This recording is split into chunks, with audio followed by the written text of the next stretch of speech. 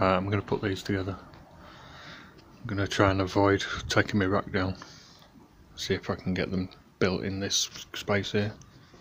Now I'm just putting the carcasses together. It's flush at the bottom, very very slightly out at the top, but that doesn't matter. What's important is it's flush at the bottom and it's face down. So put all the biscuits in, 3 biscuits, and then I'm using these coarse thread drywall screws. And my countersink bit, it's just short by 15 or so mil. So when it drills in, this part of the screw won't be doing a great deal, but the tip will be the bit that's holding. And because it's piloted right through to there, it won't split out this edge, it won't split there. It'll be held almost 360 degrees around. So I'll drill it like that. When it goes through, just the tip will be holding it. I've got my biscuit there, so I can get a screw in this end here.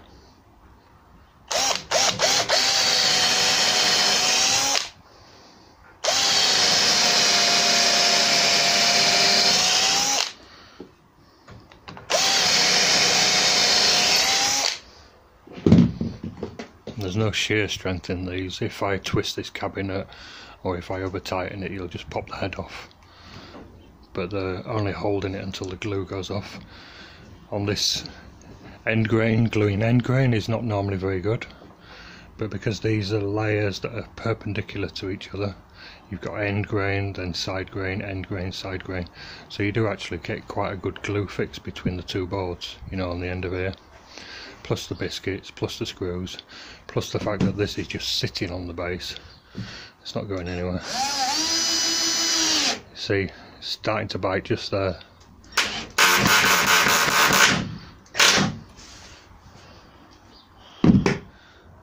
And just for putting it together, I'll put another one at the bottom, one at the top. That's all.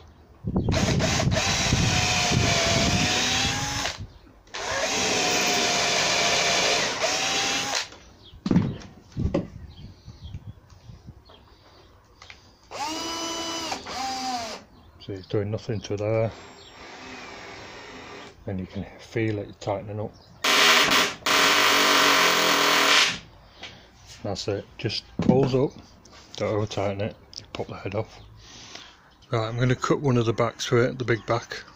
I've only put one divider in, I'll drop the other one in when I get it up in place, when I get it stood up. I'm just going to cut the backs. I use 9mm. For the few pound more, you get a better job, you know, them 6mm boards, it's just a bit shit. Spend a few more pence, spend a few more pound, get a better quality back on it. Right, quite often factory cut boards are square, or pretty square anyway, but to check,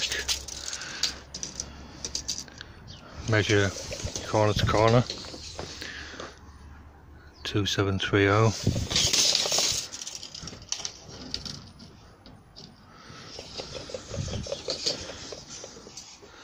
And that is 2729. If you're doing this, you do need to check that you haven't got damaged corners, because you'll lose a millimetre or 2 or more. So what I'm going to do is I'm going to trust the factory cut corner. I'll leave the sticker on there. That's telling me that that's square. If you cut a square, make a square mark like that. That represents square. And from that, I'll cut the back out. I'm going to put the spare bit of this splinter guard on my track that I joined. You can see there's a very slight step there. You can see it. So sometimes if the pencil mark's around here, it's a bit hard to know exactly where to go. What I didn't mention earlier was this edge gets a bit of resin on it over the time, so I used some bit of 120 just to rough it up a little bit, and I'll give it a wipe down and stick this on. That's better. I've trimmed this edge off. Now there's no rocking in it. You can see what I mean where my pencil line lines up there. I've got a straight line right through now. And it's a fairly good cut, not on that side, not on the waist side. But it's a fairly good cut. I think my blade's getting a bit tired. Right, I've got my square edge there. Starting with a short end. It's easier to fix that. And then pull this long edge to shape. I'm just putting a few screws in that I can take out later. They won't be getting used. I'm just using little drywall screws. No pilot hole, just banging them in. Just making sure that the board's pressed down while I'm doing it. But I'll work my way along here, just put probably just 4 or so along here. It only needs to be something like for now.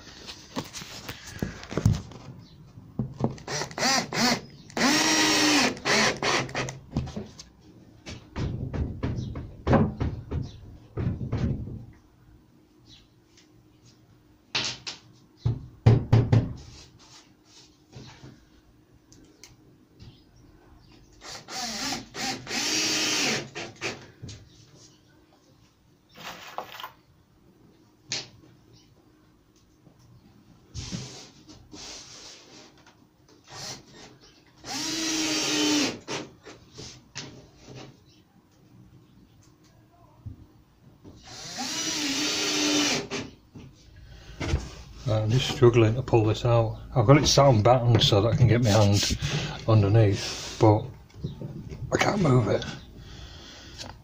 And this one will be getting another timber down here, another board on the face of this. So what I can do, give myself something to screw, hold on to. I should be able to pull it in now. And I want to finish flush with this one.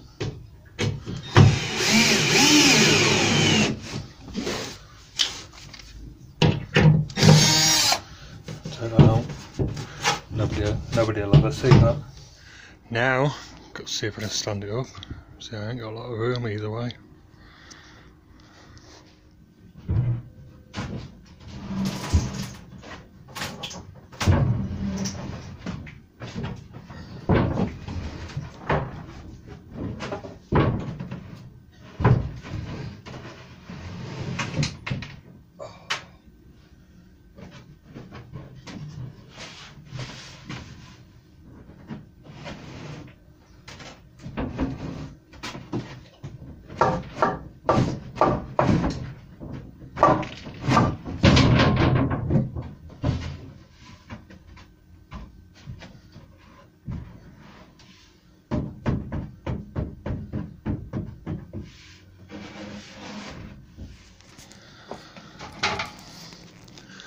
The shelves going in this one, so just above the battens I'll be able to put a screw, and then when the shelf goes in you won't be able to see that.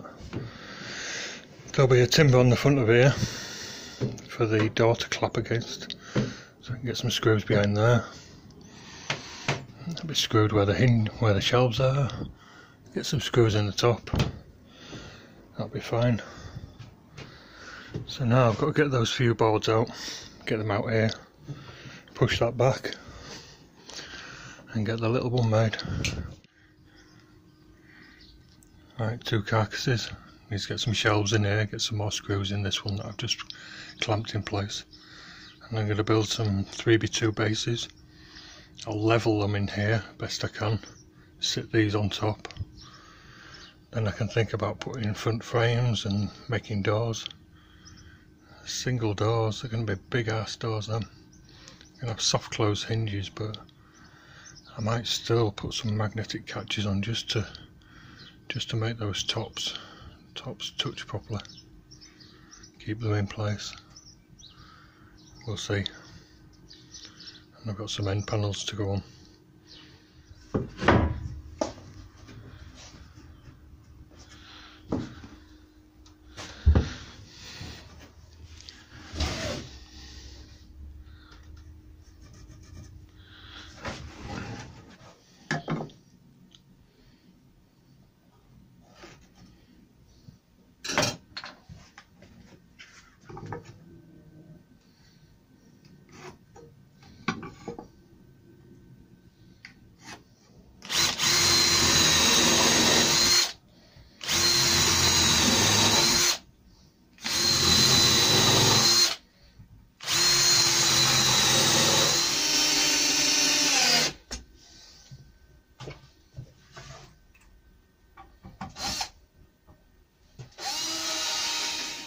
When screwing a piece of wood together like this, sometimes when you put that first screw in, as soon as it bites it'll twist this piece here. So put one in till it's just going into the wood.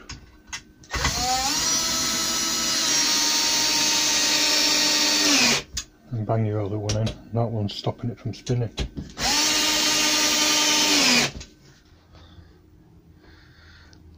Right, so now I've got them two frames. Got some support for the middle of that. It doesn't need any support in the middle of there. It's 18mm ply. It's plenty strong enough in the middle there. I'm going to screw these down, pack them up, pack them as level as I can, and put these units on top. I think I'm going to put this one across this way, and then I can get to the ends on each one. So I need to do the end panel that scribes up against the fireburst. Alright. Get some more screws in that divider. Put some shelves in. I'm putting these shelf battens on. I put a couple of screws just in the front of this. I'll probably end up taking them off because there's a strip going on here. I'm going to put a little batten on there. Put this board, this piece of scrap, put an X at the top so I know which way around it goes. Because it's almost square, I can get it wrong. I'll pin this on. I've got some pins here that are only just long enough for the batten, and they'll go into one board so they won't join these two together. But I'll glue and pin these on, stick that one on, move the board up, move it over, do the same on the other side.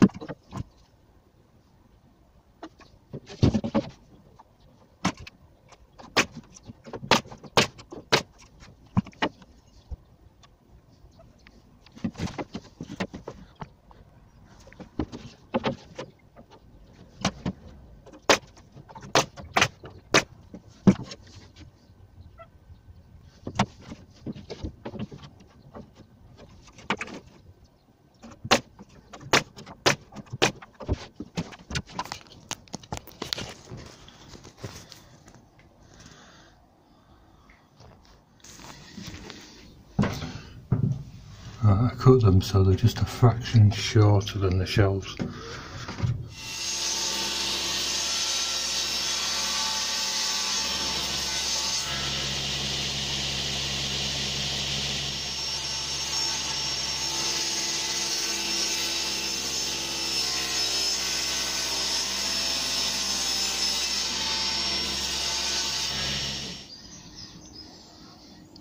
I've got a 20mm lip going on. And then on the hinge side there's I'm making a rebate. I'm using overlay hinges, so I need to put a timber on there that's about 65-70mm. So that'll bring it to about there with a 20mm lip. It'll just cover these battens.